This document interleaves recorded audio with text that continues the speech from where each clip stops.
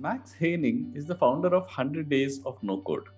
Like any other good, useful product, he started 100 Days of No Code to learn no code himself and realized that more people like him wanted to join him on a similar journey. We spoke about habit formation, compounding of knowledge, taking advantage of a community to learn something better. Max also spoke about the trends in no code, the limitations of no code, and how entrepreneurs and non tech founders should be thinking about no code and low code. If you're curious about no code or want to learn about community building, you will absolutely love this chat. We also talked about his experience at Wimbledon. And remember to subscribe to our show on whatever platform you're getting this on. That way, you'll get notified when we publish a new episode, and we do have many interesting guests lined up for you. This is the CTQ Smartcast, where we have conversations about up-leveling, deliberate practice, and getting future relevant. Hi, Max. Welcome to this CTQ Smartcast. Hey, yeah, thanks so much for having me. Really looking forward to getting into some good topics today. Yeah. So let's jump in straight away. So can you briefly talk about the whole philosophy behind 100 Days of No Code? What is it all about? Of course, yeah. So essentially, it's all about habit building and systems behind learning a new skill, and that happens to be no code. So there's so many different 100-day challenges out there in the world for cooking, for writing, for gaming, or whatever you want, or for coding, for that matter. So it's kind of a proven way. I mean, if you learn anything for 100 days, you're probably going to be quite good at it. But I think where the interesting thing comes is in the compounding effects of doing it for every day. So one day kind of adding on top of the next. So that's kind of where the key value lies. But then there's kind of some subsidiary additional benefits to doing 100 days. And part of the philosophy is sharing what you're learning. And that all ties into the whole building public movements, and being able to kind of share your story and let other people in on that story as you grow, as you learn, as you develop new skills. So I think that's kind of another part of the general philosophy of 100 days. But that's kind of where it's come from. And it's essentially got 3 rules to it. Do 30 minutes of no code learning a day, every day for 100 days. Share what you're learning every day. So whether that's on Twitter or LinkedIn or whatever platform you're using. And before you do both of those things, make sure you publicly commit to actually doing the challenge, doing the 100 days, because this is a perfect driver to hold yourself accountable, because you can't really back out if your friends know that you're doing this thing. So yeah. Right, that's fantastic, Max. So how did you stumble upon this? Was this a culmination of a bunch of things that you had tried out? What was your inspiration for doing this? Sure. So rather ironically, after university, I was very keen on finding various boot camps and various educational resources to help me actually learn to code. That was something I was really keen to do because I worked at some startups before that. And one of the key reasons or failings behind them was because none of them had technical co-founders. So kind of planted a seed in my mind. I wanted to become technical. And that's when I started looking at wanting to learn to code. That was the only kind of means to doing that at the time. This is kind of 2018, 2019.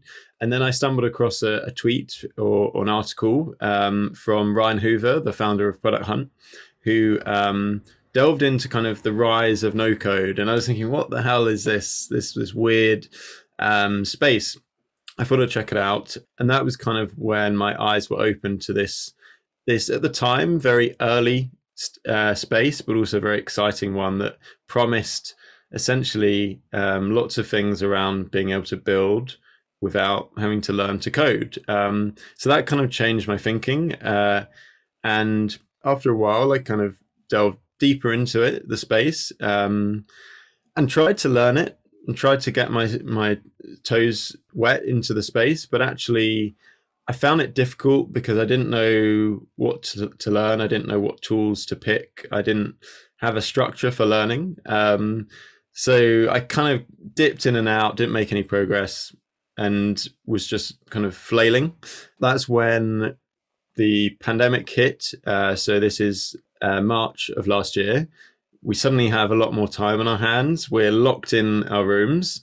And that's kind of when I realized, oh, this is a perfect time to learn a new skill. I want to learn to no code, but I still don't have the structure for it.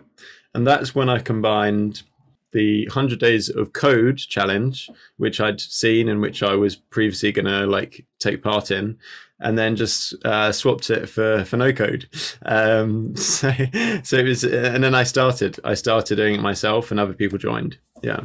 Right. Yeah. This is fantastic and resonates a lot with me because at Choose to Think we actually run something called a CTQ compounds. The word compounds actually comes from the whole compounding philosophy, and we've been helping people read regularly. And a lot of elements that you've talked about are very similar. People subscribe to this, they sign up, and they're part of a cohort of 10 people at a time. Each cohort is of 10 people, and Mm. they read every day. What we aim for is 15 minutes of reading. So it's much easier for people to say that, okay, I have 15 minutes to commit to this. If you tell me to read War and Peace, no, I'm not going to read that.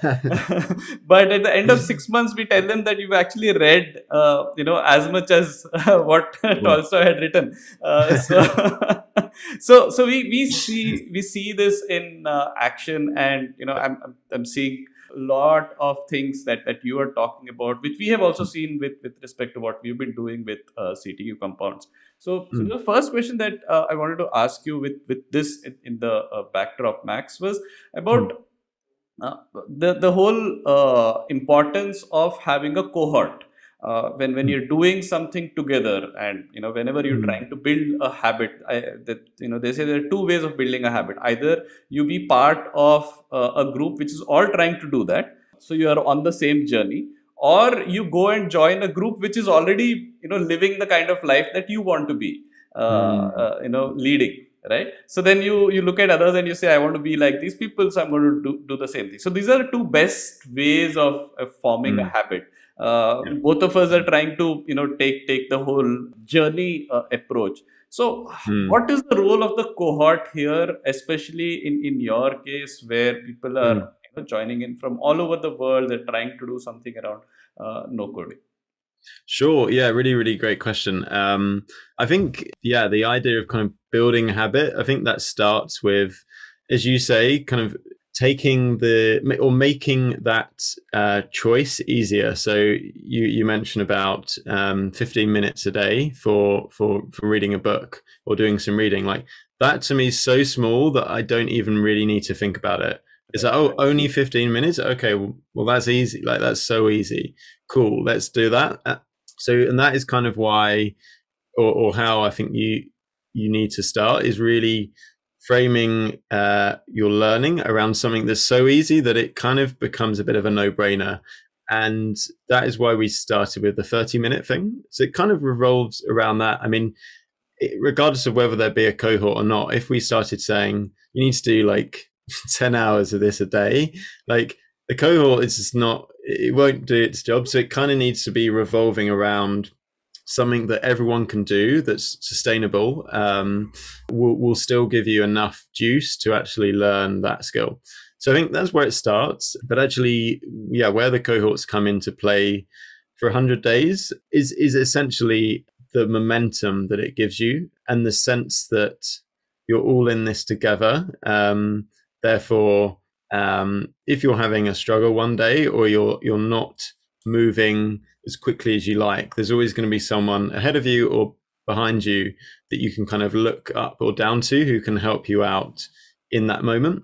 But in terms of cohorts at the moment, it's interesting you asked that because we actually work on a rolling basis, so people can join and start Right, right. anytime they like. But where the kind of the force of or the effects of a kind of a cohort based model come in is the community that we have alongside people just starting and finishing their 100 days. So we have a group of people learning and doing the same thing, just maybe not on the same time scale, and that's where the kind of the sprinkling of cohort comes into play. But actually, it's something we're looking at doing is setting everyone off, sort of pressing the starting gun at the same time for everyone, and seeing how that works. And I think you're right, that could be even more powerful.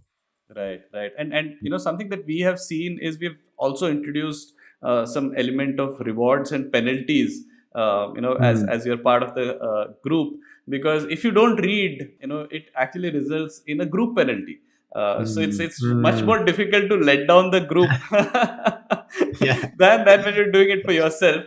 But of course, really it, good. it does impose the restriction that you have to start that as part of a cohort. So we have both, Mm, cohort based as well as non-cohort based, mm. kind of groups. But that's been something which is, very interesting that we've been seeing. So I'll be really interested to know how your experience with these kind of cohort dynamics goes in future.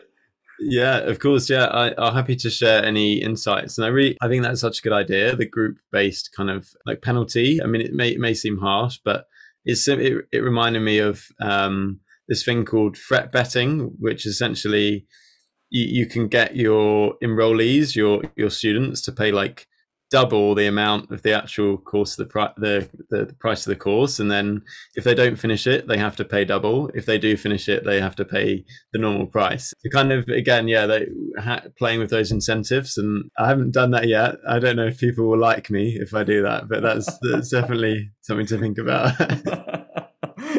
Sure, sure. Yeah, yeah, Another thing that you mentioned, which mm, struck me, was was the whole curation bit. Again, this is coming from yep, our own experience, where people trust us with the curation. That yes, I'm saying that I'm going to give you my 15 minutes. You need to yep, make sure that whatever you send to me for reading is worth my 15 minutes. Similarly, it's very important for you to make that right kind of gradation when it comes to mm, learning about no code. Because if you're going to give me something very tough in the first 5 or 6 days, I'm going to get dejected and I'm going to say, oh, this is not for me, right? So how mm. do you make sure that curation and gradation of the learning is as it should be for a project like this?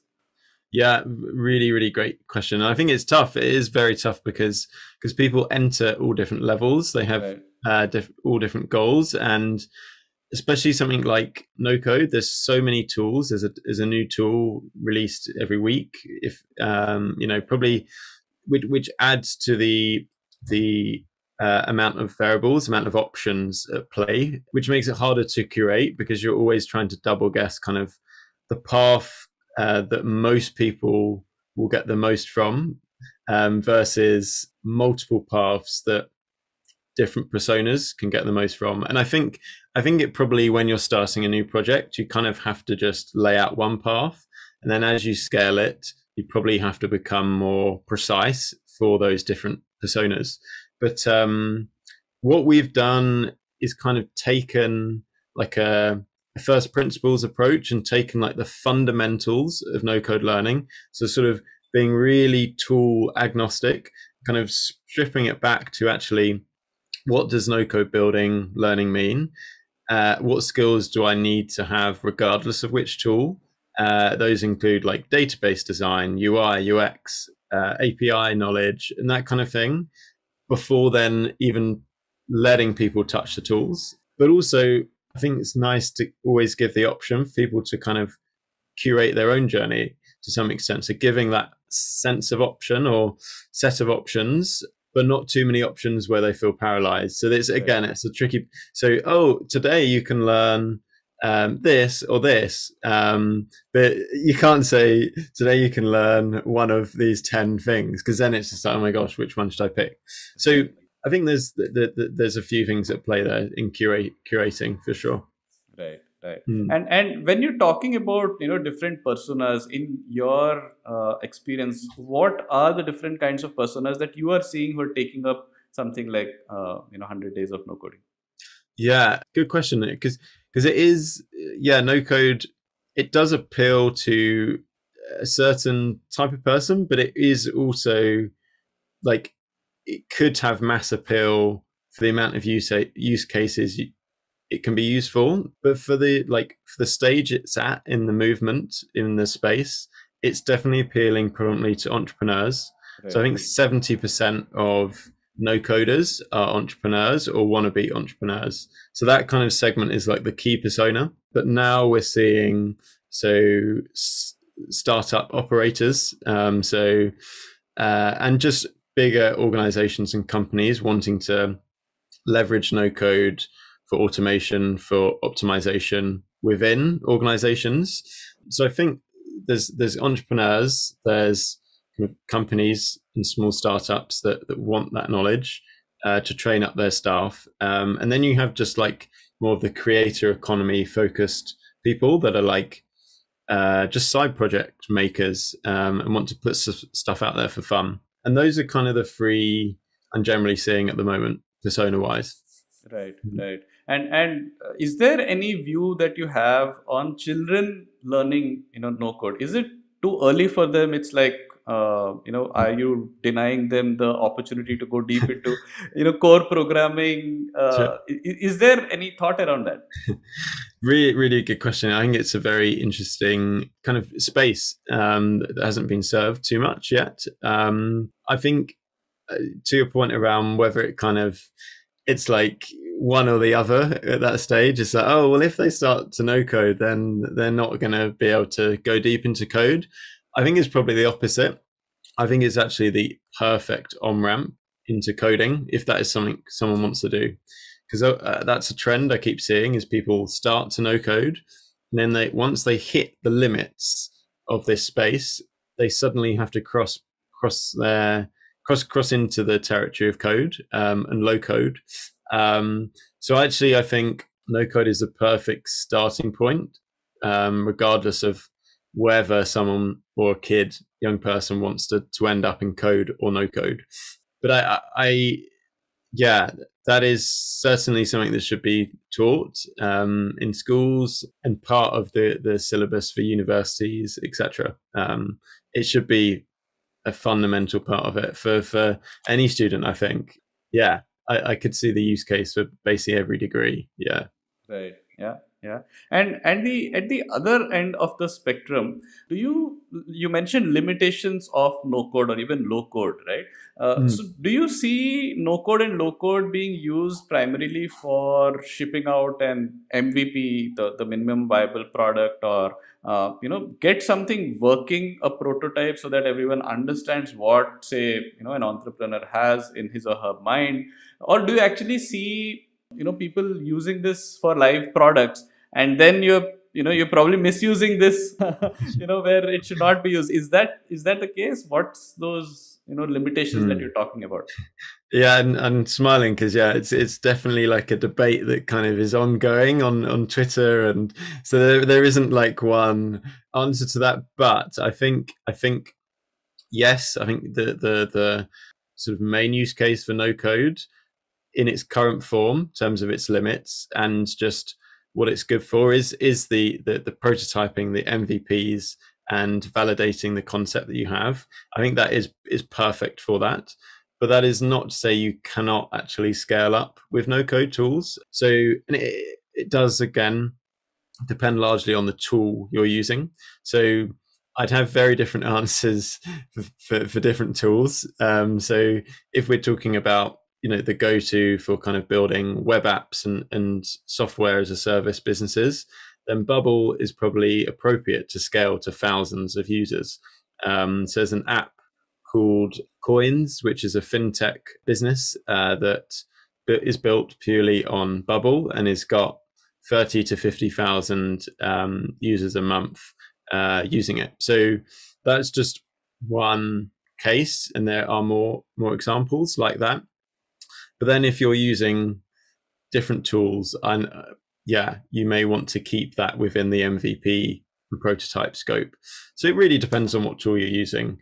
But the one thing I will say is that the longer this space is, or the time that this space is growing and maturing, the more powerful, the more scalable things will be.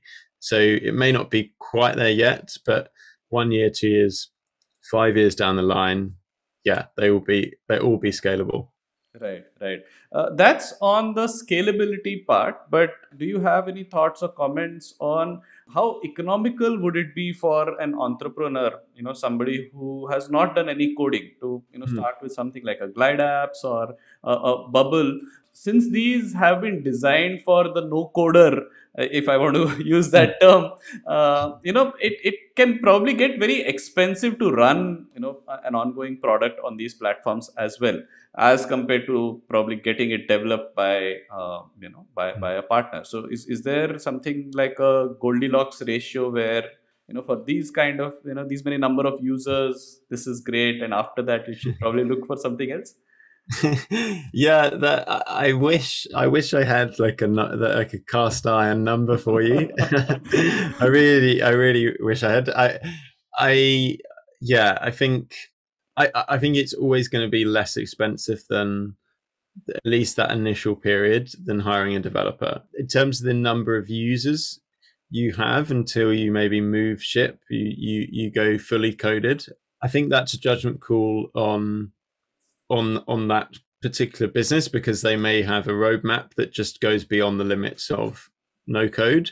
Right, But if it doesn't, then I don't see any reason why you wouldn't stay within no code, because generally, like in terms of an economics point of view, like the cost of these platforms are, on a monthly basis, so that you can pay monthly or yearly. And the priciest I've seen is kind of looking at like 70 $80 a month, which really, isn't that much if you've got, decent chunk of users. And if you're doing it with code, regardless of whether you're going to have the cost of development, you're going to have ongoing costs, right, of right, right. hosting and all that stuff, which no code platforms do for you. So I think that's a judgment call really on that business at that time. But I think no code is pretty economical.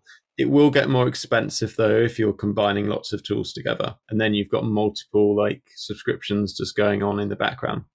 Right, right. Yeah. So that's something to think about for entrepreneurs as well. Not to not to go blind Yeah. into the no code movement as Exactly. well. Right. Yeah, Yeah. yeah.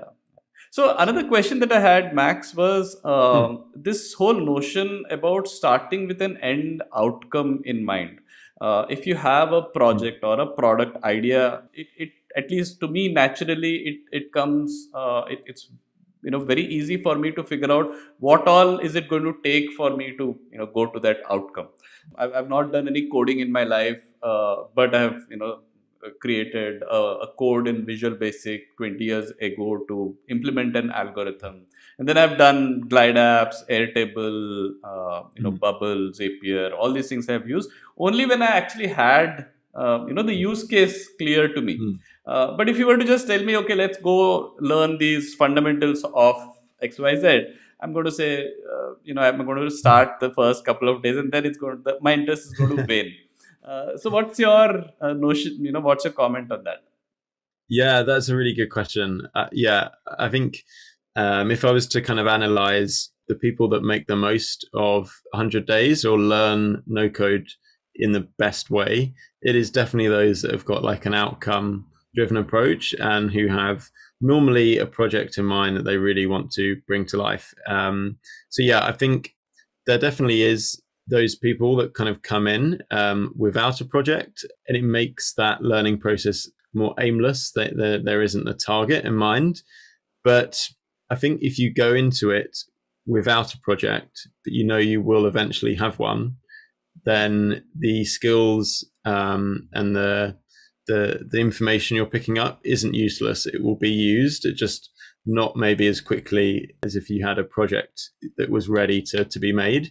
So yeah, but if you are one of those people that is just curious about the space, wants to pick up these tools, doesn't have no product in mind, and probably no intention of building anything later down the line, then I would give you a set of project ideas to work on to offset that effect and actually look at like building a marketplace or a directory or landing page or something in that mix, to give yourself an outlet. Right. Yeah. Yeah. I think Mm. that makes Mm. a lot of sense to have some kind of an outcome in mind. So Max, it's been what 1.5 years since you've been running this 100 days Yeah. of no Mm. code challenge. So what have Yeah. been some memorable experiences, anecdotes with the whole community that you've been helping?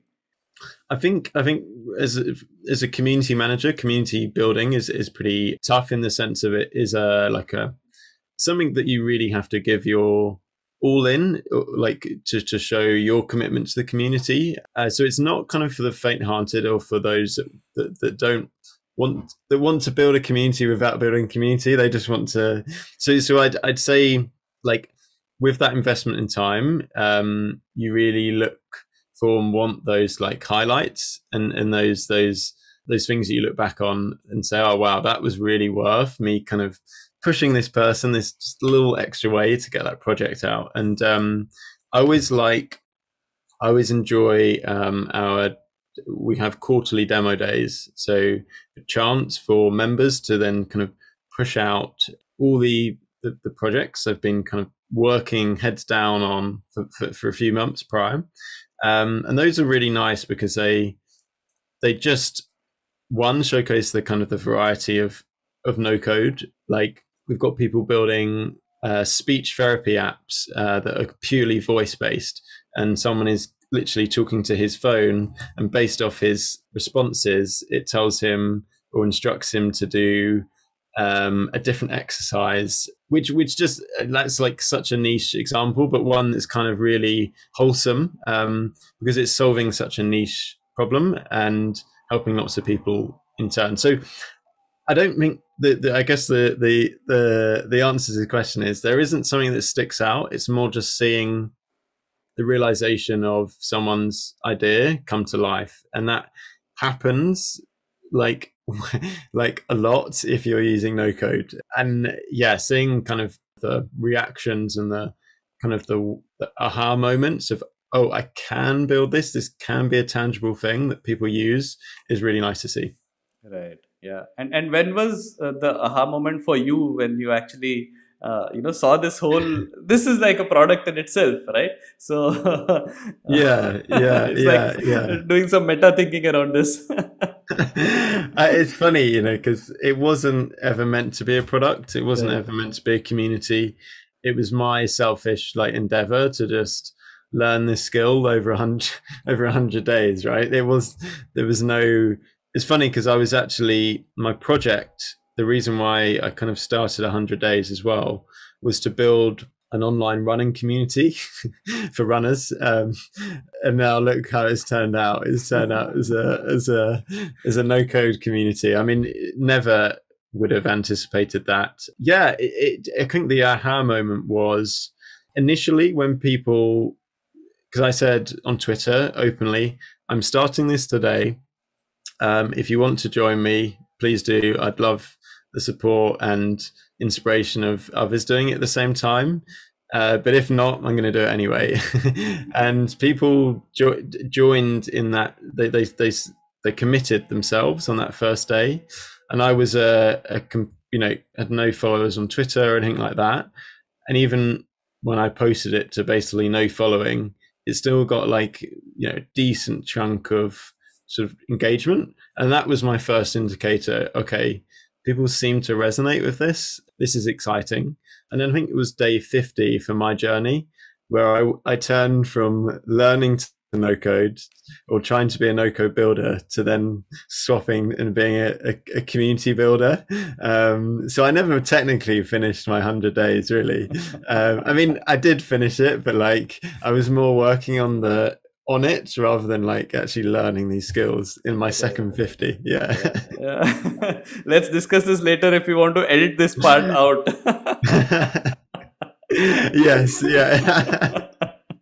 Yeah, Very true. yeah, Yeah, but yeah, jokes apart, yeah, Max, I think yeah, this is a fantastic story, right? I mean, this is a great example of how you are solving a problem for yourself, and In the process you realize that there's so many people who are facing the same problem, and now they're part of your journey.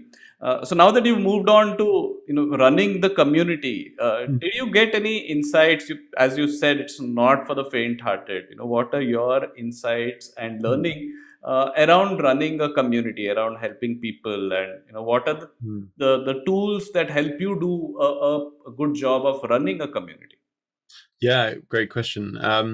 I think the bottom line is, again, it's super generic advice, but I think bottom line is, what I found is you really do have to show up every day, in the sense of replying to those Slack messages, sharing resources on the Slack and the community, checking in on people if you feel like they're kind of losing their way on their journey, and having that kind of periphery knowledge of where people are at on their journey and what help they need and when.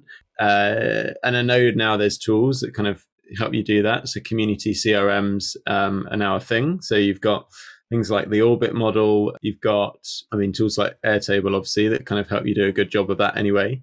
But so I think just fundamentally, you showing up and helping people every day, and then you having the knowledge and kind of data to know how to help people and when to help people. And that comes from the kind of the tooling a little bit, because I can look at my database and say, oh, this person's on day X, let's go and cheer them up and say, great job, you've just done day 50, amazing. So that kind of thing.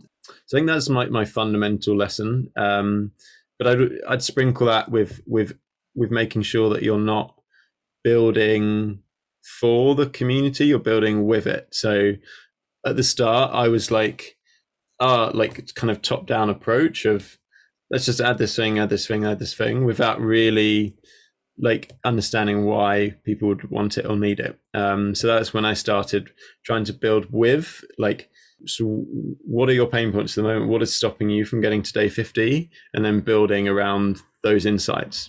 And then just to wrap up this answer, I think some of the other tools I've used that have been really helpful include Grain.co for taking highlights from Zoom recordings and then being able to share them.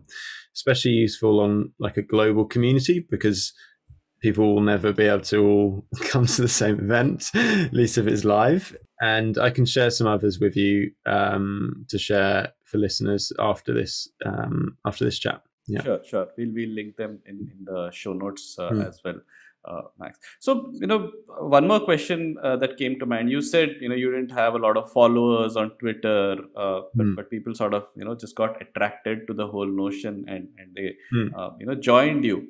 So, how important do you think is having something like a social capital around, what you are doing, in order to initiate a community like this, or having that weight around yourself as a community manager?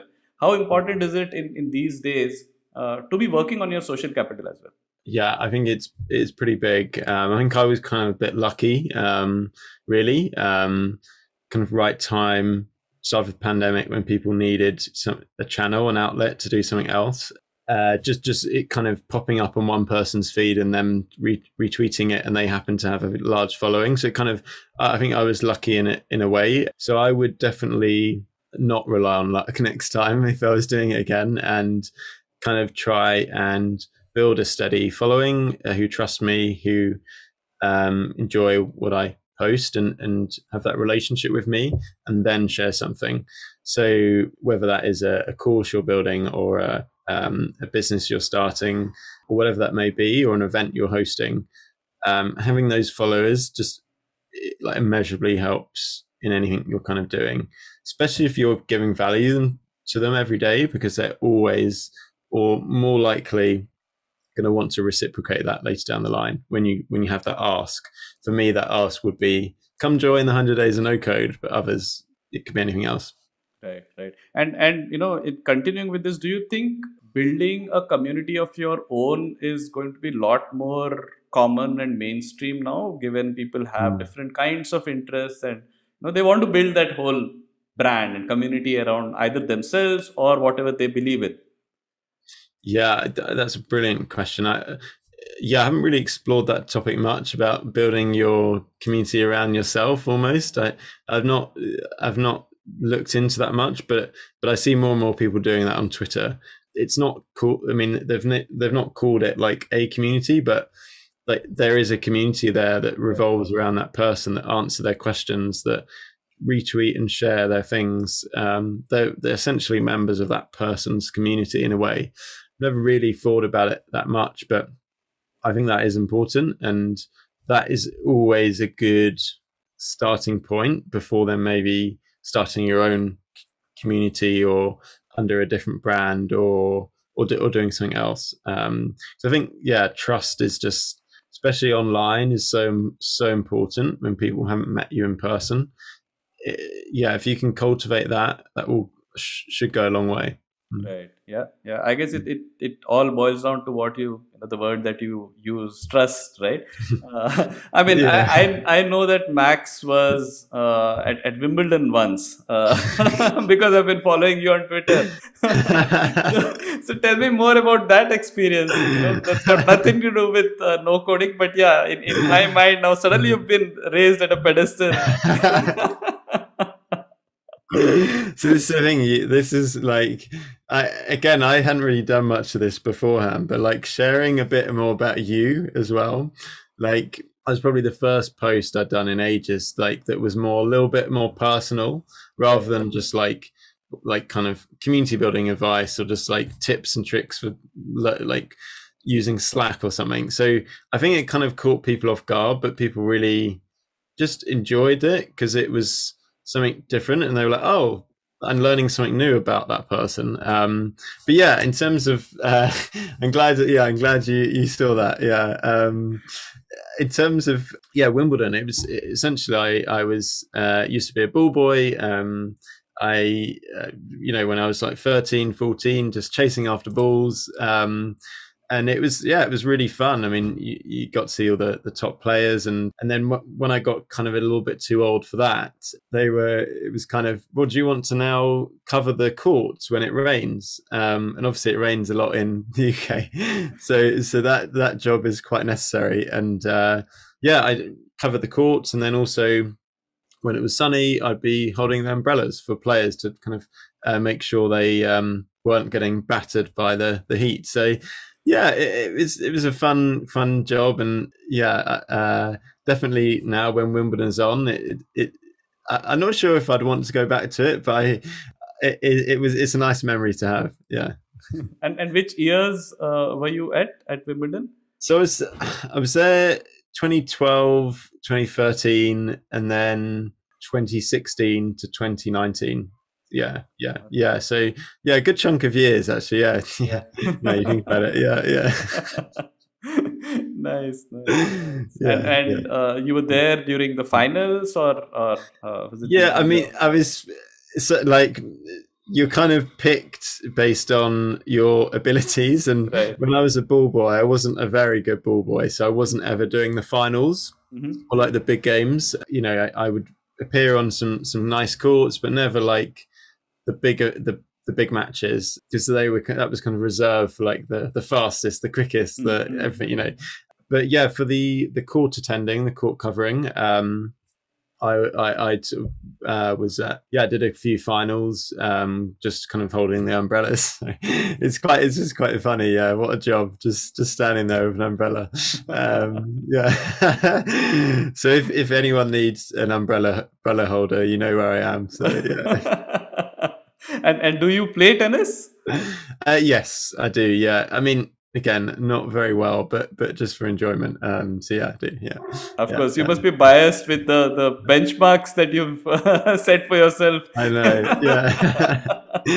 It's actually funny. Every time because you're watching the players like solidly for 2 weeks, and you think, oh, I'm going to be really, really good at tennis after this, because I've watched all their technique and stuff, and then you try and replicate their technique, and you're even worse than when you were before. It's just so bad. So don't do that. Yeah. That's a very useful tip, I guess, Max. Yeah. Sure. Yeah. So one interesting thought that came to mind when you mentioned this, right? The whole Yes. notion of building in public, right? When you look Mm. at these people, sports people, they're Mm. actually struggling and failing.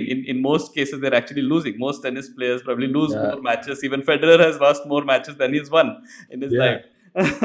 So are there any Mm. parallels that you draw between how a Mm. sports person goes about doing their job and the whole building in public notion?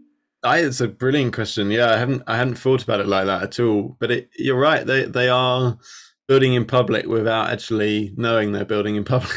Like they are all there. I know that most of them have got good media teams and stuff, but ultimately when they're at their most vulnerable Right. is showing their abilities, is showing, and that's when they're on the court. And as you say, the highs and the lows. There's probably more lows in a tennis career than highs, and yeah, that I guess that goes for any sport really. And losing in public is tough, I can imagine, and that is kind of seeing the emotion and the what that does to someone is probably is again part of the fans resonating with that person even more because they can relate to it.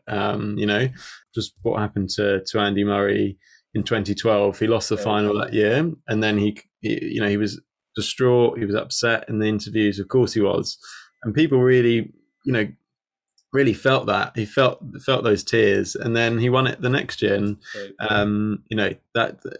that's I think a perfect kind of build in public example, really. Yeah. Yeah, yeah. I think that's a great parallel to draw from the world of sports with building in public. So final couple of questions, Max. What's Sure. what's your vision about no code, and how do you see it enabling people in future, all kinds of people from all walks of life? I feel like at the moment it really is not even scratched the surface of what it's capable of doing, how many lives it can impact. And it's still firmly in the tech bubble. So it's in a space where most people, know all this lingo, know what building public means, all this Twitter stuff. Like it's kind of feels quite restrained to that space. I mean, there's been exceptions to that. I am really keen to help move it beyond this bubble, to educate more people, whether that's kids, young people, whether that's university students, whether that's people in different industries than tech, but essentially one kind of raising awareness as to what no code is, why it should be used, why you should be excited by it, but then also educating people how to start leveraging it for their own lives and to help others as well. And I feel like there's a lot of work to be done to kind of actually realize the whole excitement behind no code, which is democratizing software development. It does do that, but if it wants to do that on a scale of not just millions of people but billions of people, then we really need to start spreading the word and educating more people and raising awareness more. So I think that's on a very general level kind of what I'm keen to do is get more people using it. Right, Yeah. right. And Yeah. for to make that a reality, what would Hmm. you recommend for people to have in terms of a right mindset for learning? How should they be thinking about learning? I mean, today I go click on a tweet and say I like it. There's lots that going on behind it. So how do I develop that lens to actually start thinking about things like this? Yeah, I'd say, I mean, I think if you're entering no code or trying to learn a new skill, I would certainly, especially in the no code sense, I would certainly just lower expectations from what all the marketing campaigns say. Like, don't expect to build a website in 5 minutes, like off the bat. Like, just like slow down, just like take a breath and understand that it will take, it is a skill to be learned. It's not something you can just pick up and you're there. So I think being patient in the process of learning is key. And then and then making sure as we kind of live by 100 days, making sure you share that knowledge so other people can connect with your journey, but also that you're sharing it in a way where you're embedding what you've just learned, and kind of, as we touched on earlier in this chat, making sure that you have an outlet for it. So you've shared that knowledge, you've learned that knowledge. What are you going to do with it? Optimize for creation over consumption every time, because that's a trap I fell into, and so many do. Oh, I've just watched a YouTube video. That's perfect. I've just taken in lots of knowledge. What are you going to do about it? So yeah, that's probably a message I'd like to, on a learning front, try to leave people with a bit. Yeah. Right, right. So do you think, if we just look at the whole 100 days of no code, do you think we can actually think of it as a blueprint for learning anything, not just no code, but if you apply these principles, do you think that is something which can be applied to any topic? I think it's so, the framework is so simple yet kind of powerful that it could be, actually applied to anything really. I think what's kind of useful about it as well is that although we touched on it's so small, the daily kind of input that you have to give, which makes it almost a no-brainer. I think the flip side to that, or the addition to that, is that having it as 30 minutes a day means that it's accessible to lots of people. Everyone's got jobs, got families, got things to do. 30 minutes a day is accessible to most people. They can slice that out of their schedule. I think that's another interesting thing about the model is that accessibility. So anyone that's busy can actually do it as well. And I think people get lost in that, oh my gosh, it's 100 days. Well, it's not really, it's 2 days. If you add up those 30 minutes, it's just 30 minutes spread over 100 days. And that's what makes it accessible. But it also means that you're building momentum, and you're not just learning something all at once and then you're kind of crashing and burning. You're actually learning it progressively, incrementally over time. And then that endpoint, you're skilled, and you're fully, you will have fully reaped the compound effects of that as well. Right, right. And do you see this, being sort of appealing for people people who have never coded, have reached a certain stage in their careers where they're not entrepreneurs, they're not founders, they don't have a product idea, but they're going to hit a ceiling very soon in terms of their career progression. Do you see no code, or at least something like a 100-day challenge of no code, being the right kind of trigger for them to potentially start a new career, or new line in their career? Yeah, it's tricky to know. It's hard to know, because I actually put a tweet out there the other day saying, I've just given a presentation on no code, and it just made me realize that we need more people to know about no code. And then someone said, I've tried to tell my friends, I've tried to say, and they're just not interested.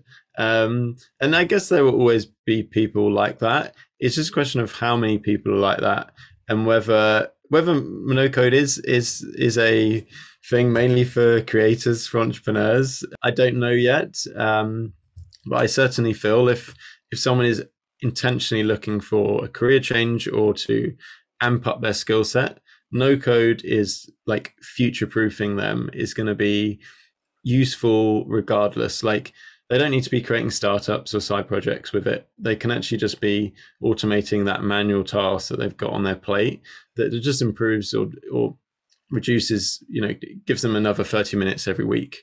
Like, something as small as that, they can apply no code with. So I think it's about kind of positioning no code as well, and how you position it for the different audiences, and making it more appealing in that way as well. Right, right. Yeah, I mean, I mentioned the daily reader program at CTU Compounds. We have something called as a future stack, which is about reading for professional growth, for future relevance. So we have 26 different themes, and across 26 weeks, and one of the themes is actually low code and no code. And we've had people from backgrounds like, say, HR, who are told by their leaders that, oh, you need to do something with AI and ML, and they have absolutely no clue what to do with it.